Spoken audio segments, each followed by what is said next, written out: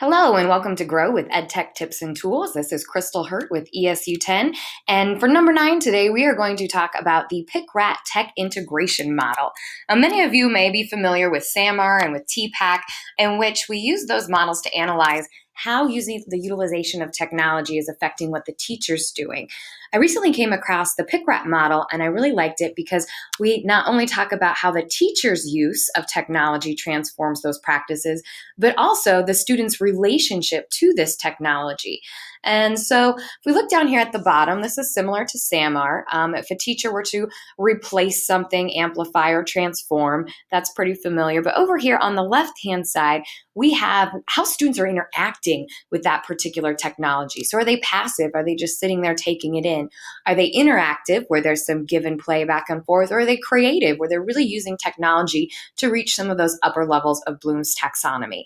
So let's take a look like what this looks like in action. So I've got some examples over here, and we're going to see if we can place them on the PICRAT. This first one says, a teacher uses a PowerPoint or slide deck to enhance their lecture.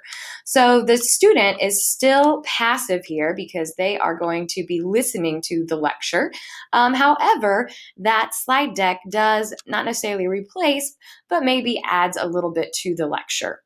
And what if that teacher took the same slide deck and turned it into an ed puzzle so that students could watch it on their own, they could stop, they could answer those questions, or they could use something like Pear Deck or Nearpod where they're getting some feedback with students. In that case, the teacher's use is amplified and the student's relationship becomes interactive because they're able to answer those questions and the teacher's able to have some formative assessment checks along the way.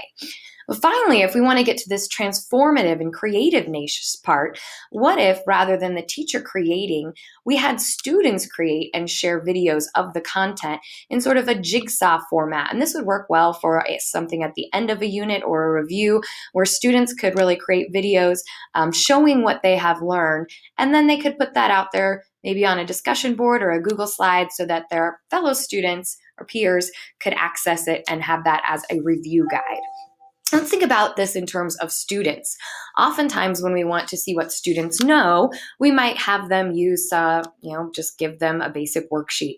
If we're thinking about technology, a lot of our teachers are going paperless. So we have teachers using Kami, but they're taking that same worksheet that they used to do, and they're just making a digital copy of it.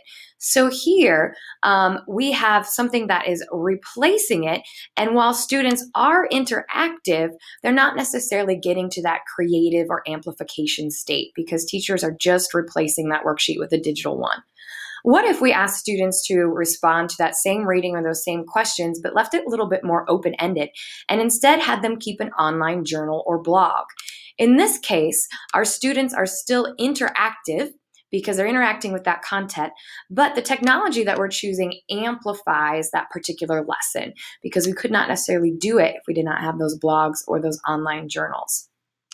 And finally, if we really want students to show what they know and create something, one of my favorite go-to strategies is called a CAR, or a choose a response.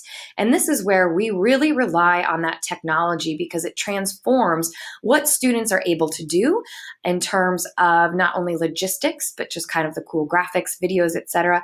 But then we're also pushing them into those higher level of Blooms by asking them to create. And so this is something that I love to do, especially in the ELA classroom, after a reading or after we had done some content in class, but they would get to choose a response. And notice it says complete the reading and complete a response of your choice and post it to the classroom or discussion learning board for others to see.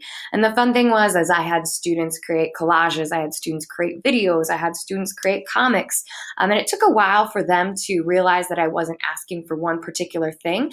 But once they got into this creative, transformative space, they didn't want to leave, and I didn't want them to leave because the products that I was getting was so much better than those canned worksheets. So the last resource I wanted to share with you, if you're wondering, well, how do I know which technology to use, or what are my options for students? I give a shout out to Chad Ackerson, who is a middle school teacher at Westside. West Ridge, and he has created a Google site that gives students lots of options in terms of how they might create or how they might show their learning. And my favorite part about this is that students then, if they decide, okay, I'm going to create a flowchart or diagram, what are some tech tools that I could use to create a flowchart or diagram? And those tools are there. Same thing for the poster and infographic. We've got ideas for tools. Now, if you're panicking and saying, but I don't know how to use these tools, just remember our students are very tech savvy and they will probably figure it out and teach you as well.